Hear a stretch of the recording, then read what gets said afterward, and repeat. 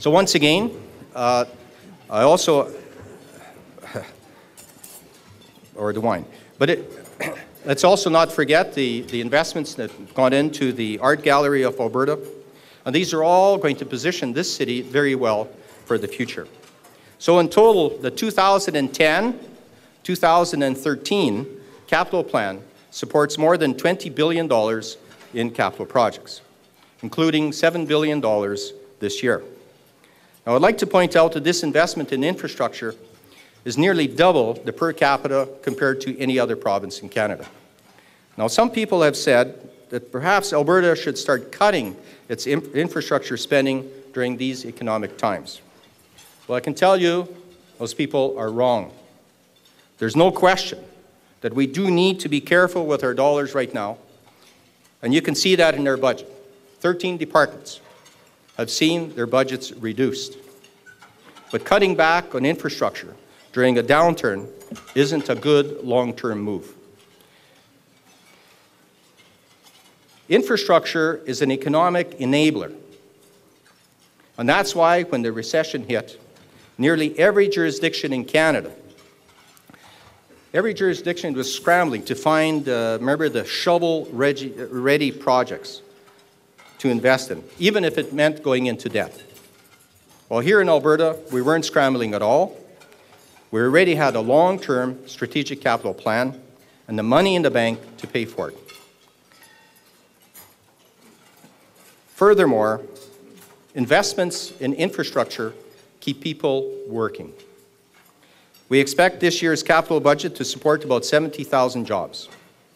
Those are families that will have security, continue to spend money, and spur growth in other parts of the economy. And remember, 60% of our economy is consumer spending. Now, at the same time, these projects help to maintain industry capacity. And beyond that, though, infrastructure serves a far greater purpose, and that is of enabling economic growth in the long term.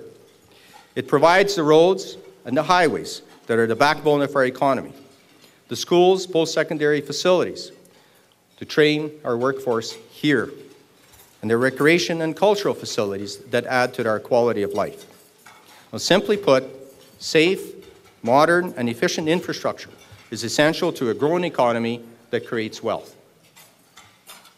It also creates a prosperity that's needed to sustain programs and services. And that's why I say that investment in infrastructure is an economic enabler, something that will enhance Alberta's competitiveness globally. As the world leaves recession and takes its first tentative, and I say tentative steps towards recovery, we're going to see some huge global economic shifts, big shifts. Our economies, those economies that have neither cash or the blessings of natural resources are against the wall. And competition for markets and capital will only intensify. That means we need to compete and win on the global economic stage.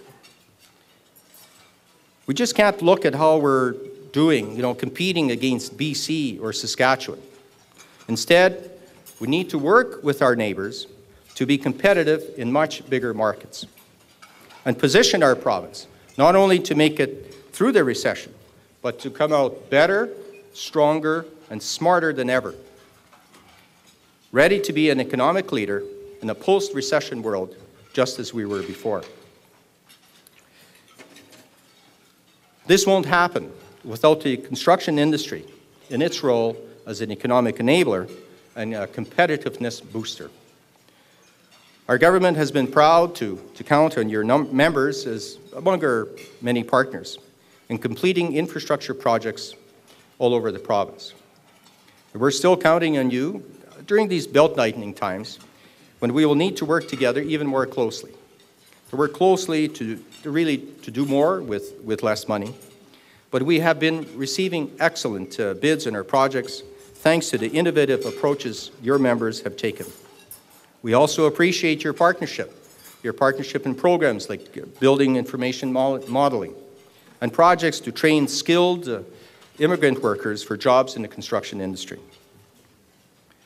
I would like to thank the members of the Edmonton Construction Association, not only for your kind attention this afternoon, but also for continuing to build our province in a very real way. It's been my sincere pleasure to have the opportunity to join you this afternoon, and now I look forward to taking some questions from the floor. Okay, thank you.